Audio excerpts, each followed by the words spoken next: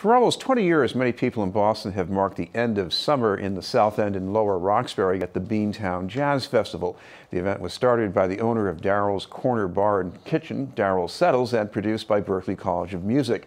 Starting this year, there's a new event with the restaurant's new owner. To tell us about the Bosstown Fest, happening September 7th, is the proprietor and general manager of Daryl's Corner Bar and Kitchen, Nia Grace. Thank you very much for being with us, Nia. Absolutely.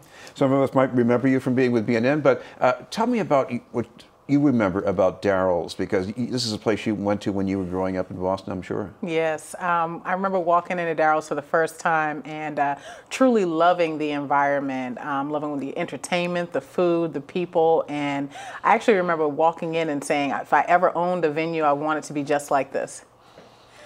And as far as the partnership, because what was the vision driving this at the origin, going back 18 years ago? So 18 years ago, I would say that Daryl, transplanted to Boston as well from South Carolina, Aiken, South Carolina, he wanted to see a little bit more in the community. He lived in the area, he worked in the area, had a business in the area, and just knew that what we offered at Daryl's or at Bob the Chef's at that time was something that was unique, but people loved. And so he wanted to bring it to the streets, and that's the same thing that we're doing now. Well, I've been in a couple of these Beantown festivals over the years. The streets can get really crowded. There's a great mix of people. You get food trucks and you get vendors and different kinds of music. It sounds too good to stop. So how are you going to change this? So for us, that was the impetus for us actually moving forward. I'm the new owner of Daryl's. September 7th will be my first year anniversary, and that'll be the same day as the Bosstown Music Fest. And that was the thing. From the customers that come to Daryl's, the people that I see in the street, they were very saddened when Berklee announced that the Beantown Jazz Festival was going to be no more after 2018.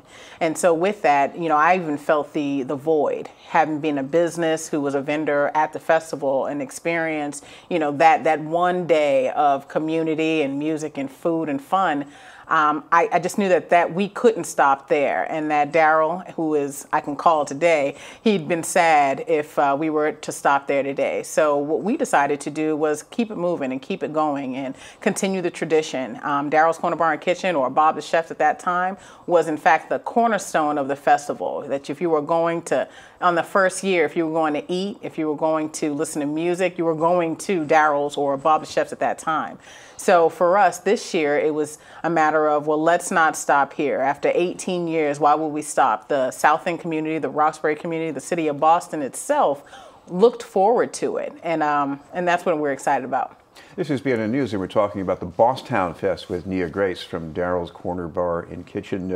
Nia, there's a slight change in the name of this. Even though the name of your business is the same, the music festival has a different name. There's no more jazz, it's just Bosstown Fest. What's the difference we're talking about? So with the evolution of time and music and the community, we needed to be a little bit more open. Yes, at the core root of the music that we serve up throughout the week, as well as what we're going to have on September 7th, it's jazz. We have 3 different jazz artists that in fact fuse a little bit something different. We have Mayana and Ken. They're going to be more so that traditional contemporary jazz that you're used to. We have Gregory Groover, who is a Berklee alum twice.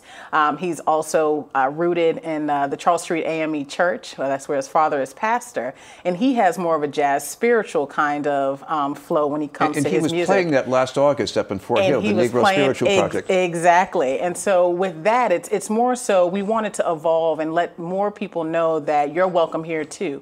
So if your music taste is not traditionally in jazz, don't feel offended or don't feel ostracized to come to this event. It's for you. So we wanted to focus on all music. We've got blues, we've got funk, we've got Caribbean, R&B and soul, all music. And a little hip hop though. And a little hip hop, exactly. So there's a band, Noir Soul. They are R&B, hip hop, pop blend that they're very exciting. And a lot of them are Berklee trained, and they have their jazz roots, which you'll also hear throughout the day when they're performing. But they know how to fuse it and make it fun. In one local name, Wally Ali? Wally Ali. So he's local and not local at the same time. He plays at Daryl's, which is really exciting. He is a legend, and many people don't realize, you know, that he is.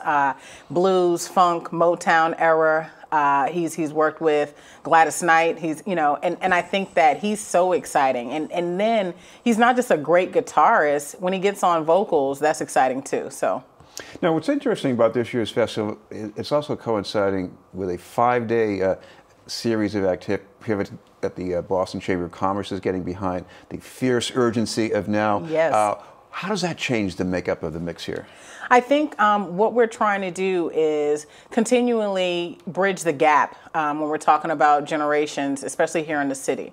Sometimes we may have what might people think is maybe an older generation, but we're really trying to focus on millennials and trying to keep them engaged and want them to be here. And so I think that us having that partnership with the Boston Chamber of Commerce and the Fierce Urgency of Now Festival, it's really letting folks know that if you are here, if you come here for school, if you come here for work, there are more things for you to do.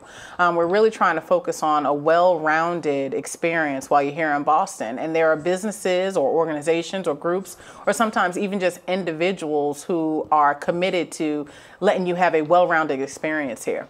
Well, we should remind people, especially those who have not been out to the past festivals, that the day and the hours when this is going to be happening? Absolutely. So it's going to be on Saturday, September 7th, right in the South End on Columbus Avenue. This year it'll be from Douglas Park to Mass Ave, and we'll be there from 12 to 6.